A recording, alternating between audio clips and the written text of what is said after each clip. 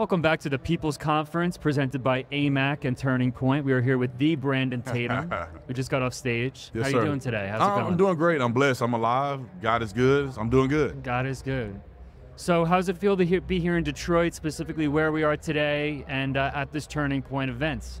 Well, it's awesome. Detroit in and of itself, I haven't been able to travel around Detroit. You know, I would love to go see a few places. I did go to a steakhouse the other night because I love steak. So I've had a great experience here. This event is incredible. Yeah.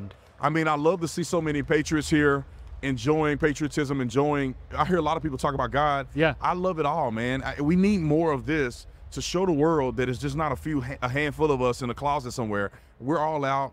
We believe in God, we believe in this country, and we're going to fight for what's right. Absolutely. I think there's been some prayer services sort of integrated to the sessions here. And to be honest, I'm quite surprised with Detroit. I've been here in quite some time coming in. Things look pretty clean. Things looks pretty nice here. You know, very surprised. And the irony, too, of where we're at, you know, with what's going on with the elections, you know, we counted here in 2020. So on the election, you know, now we're looking at a potential, we're looking at a candidate in Donald Trump that now allegedly is a felon. Yeah. What's your thought on all this craziness? I don't care if you're a felon or not. I'm voting for Donald Trump no matter what. My thoughts on the whole thing is that here's how I look at it. And they messed up when they tried to make Donald Trump a felon. If he actually did something that was wrong, he got to take it on the chin. It is what it is. But when you look at what they claim he did, the underlying charge that made him a felony past, you know, the statute of limitations. I don't think people even know what it is anymore. Right. Nobody knows. I tell somebody, go ask anybody, what was the underlying charge that made those where he misappropriated, I guess, in the bank record? So he was supposed to report it to the FEC. It's very confusing. Right. The whole it's confusing. thing. They said he misappropriated stuff within the business record. Right. Well, there has to be another charge, or he's doing that to conceal something or commit another crime. But nobody knows the other charge. There is no other real crime. Right. If you're going to charge him with it and you're going to convict him of it, you should have unanimous support in what that underlying crime would have been. Yeah. Because just say nobody agrees on it, then therefore it should have never been a felony. They should have never tried to put him in, you know, make him a felon. All they're doing is showing us that they're full of crap. Yeah. And it's just going to make us want to vote for Trump even more. I'm telling you, before they indicted him, I love Trump, and I always love Trump. I love what he did for this country. I was kind of weaning away a little bit. I got tired of the drama. I'm like, you know, I like DeSantis. DeSantis clean. DeSantis got educated, served this country. He's a great guy. They indicted Trump, and I said, screw these people. Y'all not finna do him like this in the shadows while we look this way. Screw y'all. We're gonna put Donald Trump back in our office, and he's gonna win, and we're gonna get our country back. Yeah, it almost seems like you said, it's backfiring on them. They're sort of bringing him into the public spotlight. You know, the courtroom and in front of these sessions seems to be his campaign trail. They think they're taking him off the campaign trail, but that is essentially, you know, waging war against the DOJ has become that. You know, so I don't know. Do you think there's a big miscalculation there in what they're doing? And what are you seeing as far as the sentiment? You know, polling has shown he's improving with Black and Latino voters. Do you think this has... Is there any correlation between what's going on with the court system and that? I know it might sound sort of face value, but you know, it seems to be going in that direction. Well, I think if they would have silently put him away, maybe nobody would have known about it. But when you see how ridiculous it is, this has never happened in the history of this country. People can see that other people have committed far worse, blatant crimes, and they've done nothing. Oh, wait a minute. Maybe this guy Trump isn't as bad as what they're saying. Look at what they're doing to him. If they can do it to him, they can do it to us. Also, people may identify with how the justice system does people wrong. And so they see that and they go, what are they doing here? I know how I feel to get done wrong by the criminal justice system. Right, and so I think it's waking people up. I don't necessarily prescribe to the fact that Black people are coming to Donald Trump because he's a felon. I mean, most Black people are not felons, right? So I think people are smarter than what they think. They see what's happening. It makes them look at other things that he's done. It makes them go back and evaluate Donald Trump in a more deep way. They may watch him on TV. They may have never thought about watching him because he's in the spotlight. And so then they watch him and they say, well, wait a minute. I'm looking at my grocery bills. I'm looking at the direction of the country. It's terrible.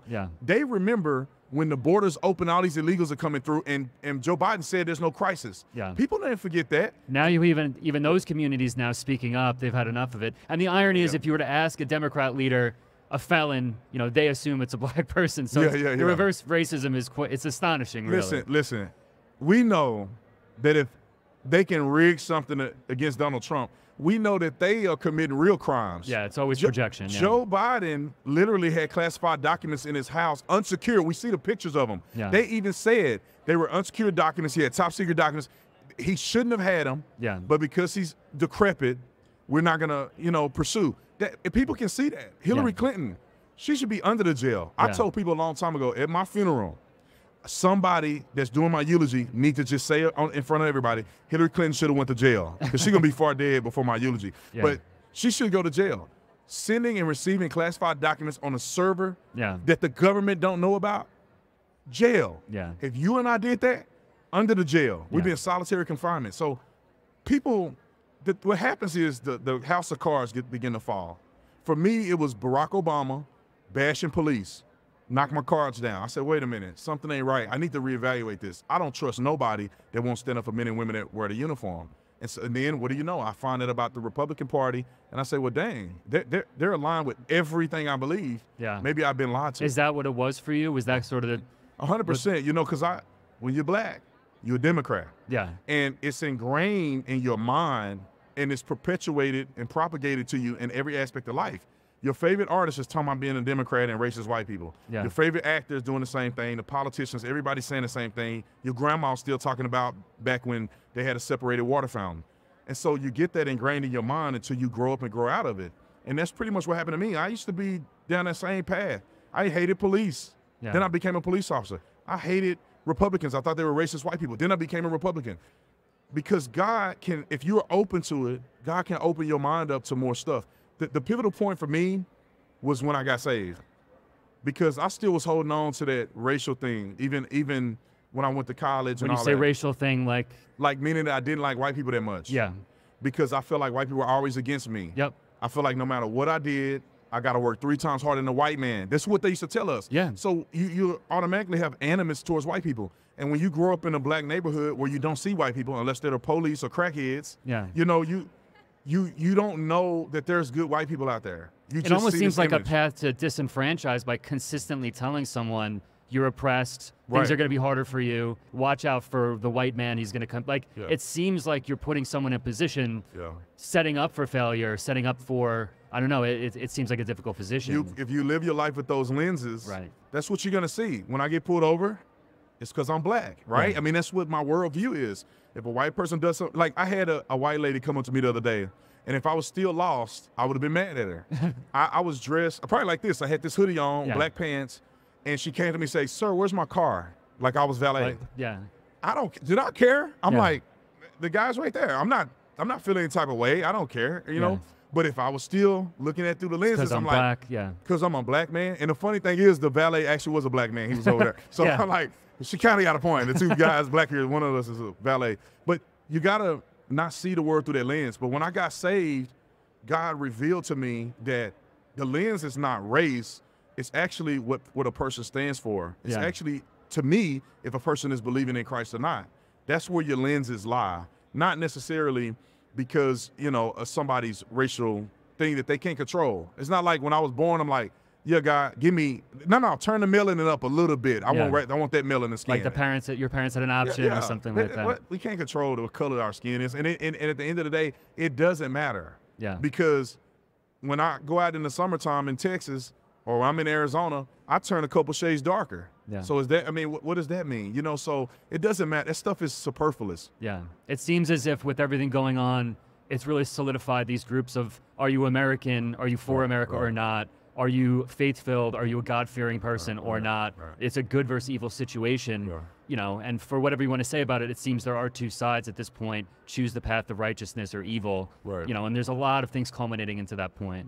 1,000%. So before we let you go, Brandon, we really appreciate you taking a moment with us. What are you focused on, not just before the election, but over the next few months? What is Brandon Tatum focused on besides the podcast, the show, things like that? Is it something in your life, something in your family? What's coming up in your life that you're really primarily thinking about on a day-to-day? Yeah, so I have different aspects of my life that I focus on, different pillars, right? I mean, I have my relationship with God, which I always want it to be strong. I want to pray more. I want to be more consistent at church. That's things that I always want to work on. And then I have my family in another subset, right? I'm a father.